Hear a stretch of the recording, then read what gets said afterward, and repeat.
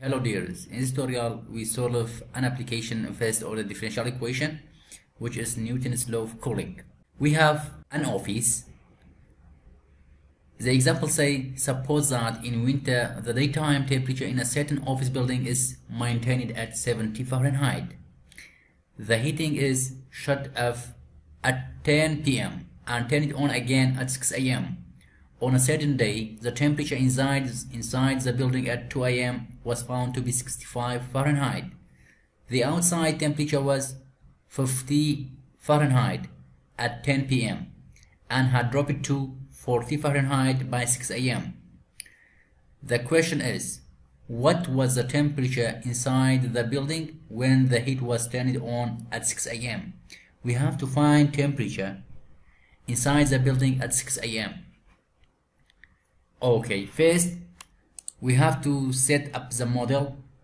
First, let capital T be the temperature inside the building and capital T sub A the outside temperature. Assume it to be constant in Newton's law. And T is the elapsed time. Then by Newton's law, that's the Newton's law. How you express this mathematical equation? It says the time rate change of temperature is proportional to the difference of temperature of a body and the temperature of the surrounding area. But for this example, we can say the time rate change of temperature inside the building is proportional with the difference temperature of a body and the temperature of outside. Okay, but we cannot solve this equation. Just we have to replace T sub A by a constant, but we have two T sub A. At the 10 p.m. the temperature was 50 Fahrenheit, it is T sub A.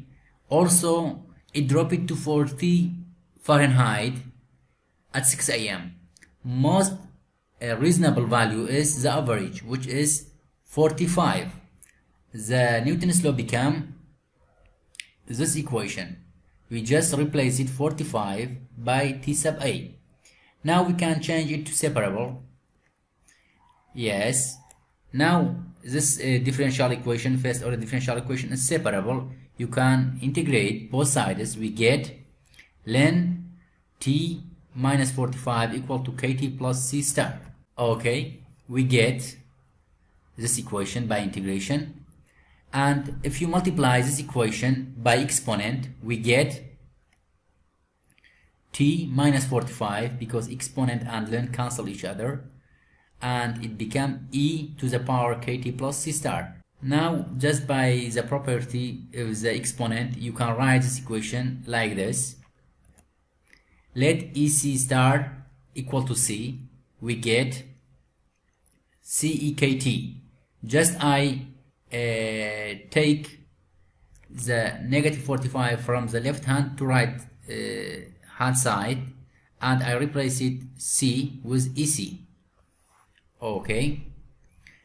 Now we need a boundary condition. We need two boundary conditions to find the value for C and KT. First, we know that at 10 p.m. which is T equal to 0 because just turn it off the heater, so the elapsed time is 0 and the temperature is 70. We have to put this boundary to get C. Okay, T temperature at time 0 is equal to 45 plus C times EKT, which is 0 because T equal to 0, it becomes 0 and it becomes 1.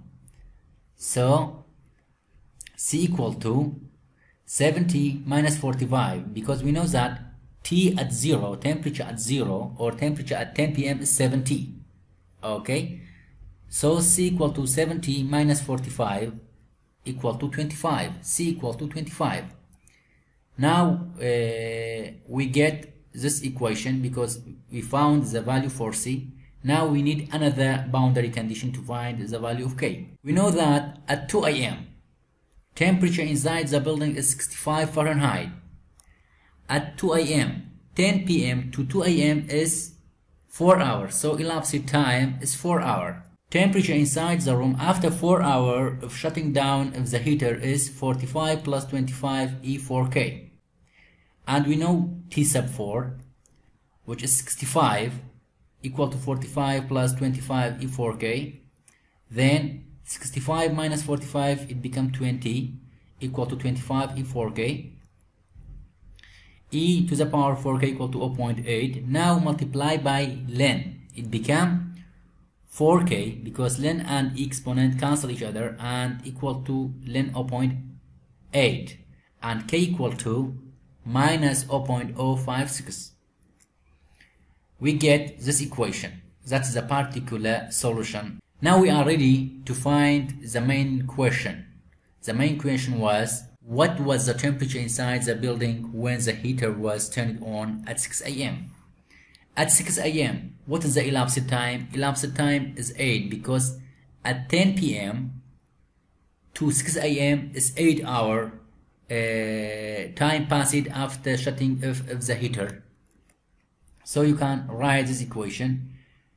P is belong to particular solution. It means, this equation means temperature inside the room after 8 hours of shutting off the heater is 45 plus 25 E minus 0.056 times 8, and it equals 61 Fahrenheit.